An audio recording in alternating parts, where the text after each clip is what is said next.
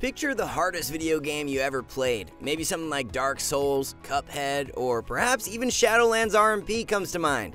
Well, you might have to add Dragonflight Ret Paladins to that list because they are getting some new tech that is absolutely scary. So, before they catch you off guard, we will give you a preview of what's to come next expansion. But before we start, we're going to be pumping out content for Dragonflight Wrath Classic and of course Shadowlands in the upcoming months, so be sure to subscribe to stay ahead of the meta. And be sure to check out skillcap.com to learn about our exclusive rating gain guarantee. Starting off, let's go over the general changes to Paladins as a whole and how it will affect Ret. First up, you can now have Fist of Justice in either Repentance or Blinding Light at the same time. This is a huge quality of life improvement that just opens up new win conditions for Ret Paladins no matter what comp they are playing. If we had to guess, Blinding Light would likely be the main pick in most matchups since it can be used to chain together CC with stuns or as a way to break up enemy kills. Next up, another huge change. Both Ret and Holy Paladins will finally have some anti-caster tech. This comes in the form of Blessing of Spell Warding, which will be available as an optional talent deep within the general tree. It should be quite obvious why this is a massive quality of life improvement. Your bop is practically useless against the majority of wizard cleaves, and this new spell simply covers that defensive void. Another big defensive change was the reduction to the cooldown of Blessing of Sacrifice with the new passive. This brings your sac CD down to 1 minute and puts you closer to having at least one team-wide defensive for every single go.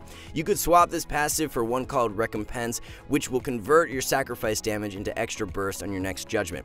This could easily be insane if there isn't a hard cap on the amount of damage it can store, so keep your eye out on this talent. You should also be on the lookout for Judgment of Light, which is a throwback to older Paladin mechanics. On its surface, this passive only offers a small amount of healing, but perhaps when you combine it with other healing multipliers or even attack speed buffs, it could wind up being better than expected. Next up, let's go over Ret-specific theory crafting, starting with the build that could absolutely break the meta. In Shadowlands, you had to choose between Sanctified Wrath, Crusade, and Final Reckoning, but in Dragonflight, you can get all three. This is absolutely huge.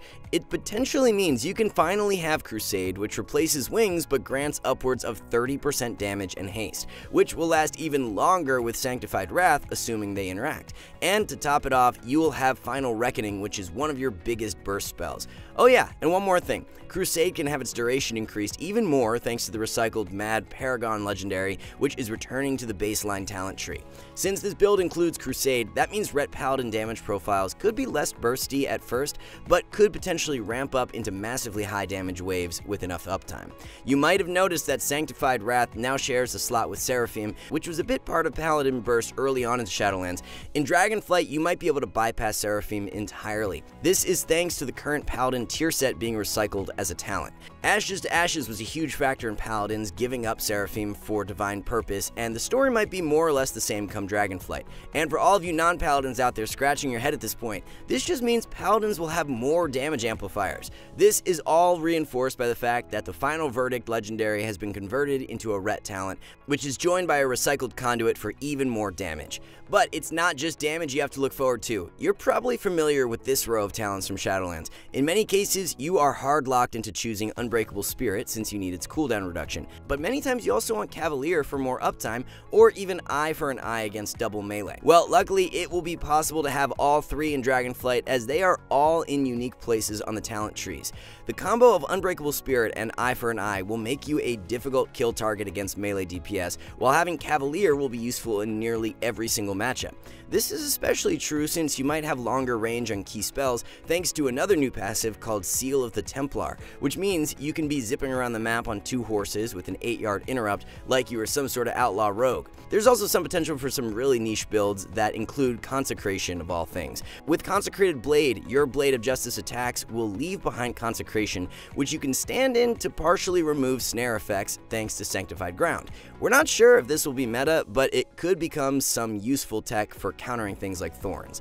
And on the topic of experimentation, there's a slew of talents that interact with Divine Storm, including Tempest of the Lightbringer, which is a returning Legion artifact ability. It is a common theme in the Dragonflight talent trees to have one set of talents designated for AoE, and this build is no different. It could potentially become a part of the meta for Ret Paladins and RBGs, especially since Divine Toll is coming back, but how could we forget about that? Anyway, let's finish things off with a quick recap. Possibly the biggest change for Ret is the fact that a few key talents that were previously exclusive will now be playable simultaneously.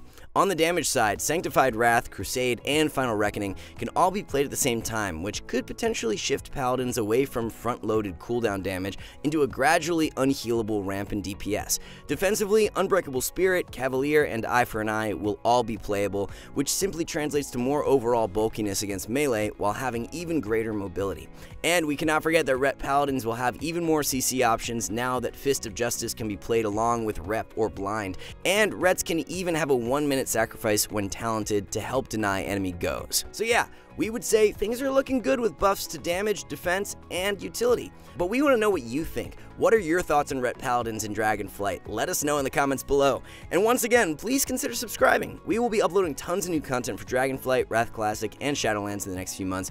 And be sure to check out skillcap.com, where you can learn how to gain over 400 rating risk-free. As always though, we want to thank you all for watching. See you soon.